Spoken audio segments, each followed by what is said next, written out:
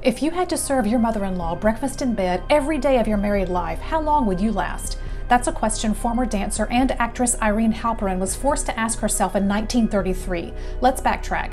In 1933, Irene Donnell married Victor Halperin. Who is Victor Halperin? He is the first person to direct a feature-length zombie film, and he's from Chicago.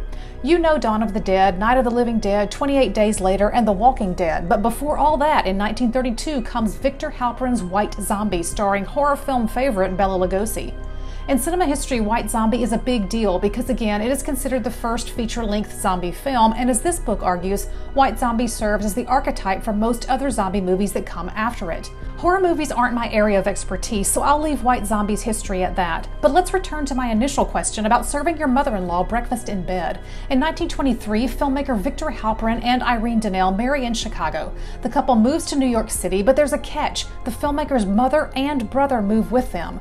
From the get-go, Irene protests this living arrangement, and after 10 years, she has enough.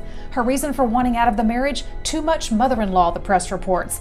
Not only was Irene forced to serve Victor's mother breakfast in bed every morning, but she also gave her husband $35,000 to finance one of his movies, and he would not repay her. Sounds like a good backstory for a Chicago-based zombie film, don't you think?